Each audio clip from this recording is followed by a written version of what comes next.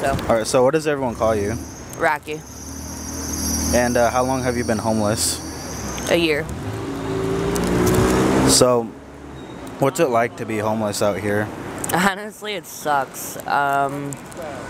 Sitting on the ground holding a sign all day long, all you see are feet and legs, and I mean, I don't know anybody's religious beliefs, but I pray all the time, and I feel like my prayers haven't been answered yet, but my time will come.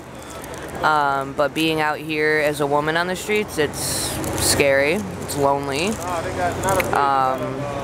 it's unhealthy, my immune system's weaker, I get harassed by people, I get propositioned, I've been just hit out of nowhere, like men coming up hitting me out of nowhere, and then like the churches and stuff out here, don't get me wrong, they help with like your basic needs.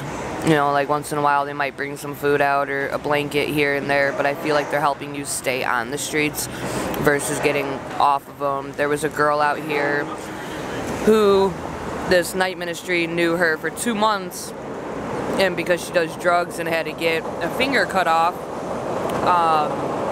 they got her a 1-bedroom apartment 2 months after she got her finger cut off. And I had told them, why don't you drug test everybody that you bring into these apartments, and if they fail, kick them out and move people like me in. What was your life like before you were homeless? Normal. I mean, but then again, define normal. So, I mean, I worked every day. I had a job. I had my car. I had a roof over my head. Shower every day. And then I totaled my car, lost my job, wasn't able to get to work, and kind of just all went downhill from there. Wasn't able to pay my bills. My mother's dating a kid younger than me. My dad lost his job and home for stuff I don't really like to talk about. Thank you very much. God bless you. Just what his situation.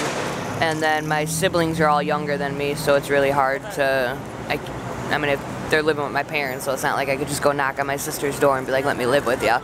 But it was just, I mean, to me it was normal. To me, that was my normal life, working, paying my bills. And what advice would you give to someone who's homeless out here?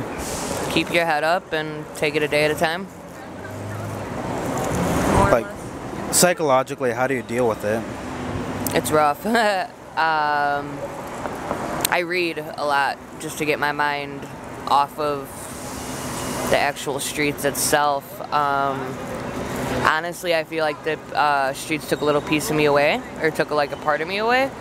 But at the same time, I don't regret my situation. My situation, yes, it does suck. It's miserable. But at the same time, I don't think I would be who I am right now, and when I do get off the streets, who I will be when I get off the streets. I actually noticed that book right there too. And I actually know exactly what you mean when you say that the streets took a part of you away. Like, it's just one of those things you don't understand, and you can't understand until you experience it. And so that kind of leads to my next question. Like, what's the #1 thing that you feel like you've learned out here? To not trust anyone. I mean, and family would be one of the first people to stab you in the back. But that's my opinion. That's what happened to me. So I can't say for all homeless people. That's the way it was to me too. Right. Right. So last question: if you had one wish, what would you wish for? A roof over my head, or at least a room for one night to shower, to sleep in a bed. It's not fun going months without showering. So that would be my wish, to get a room tonight. Well, thank you for letting me talk to you. Thank you. I feel like if more people sat down and talked with more people like you, they would learn a lot more about people. Well, not just that. I mean, they'd realize everybody has their own different story. We're not, you know, don't get me wrong. You got your drug addicts and your alcoholics out here. Don't get me wrong on that. You got your sex offenders. You got the ones that see and hear things that we don't. You got the ones that their house just started on fire and they're out here, or someone got a divorce and they're out here. Everyone's got their own story. We're not all bad people. I mean, we're a human being just as much as anybody wearing Gucci and Prada. Well, thank you for your time. Thank you.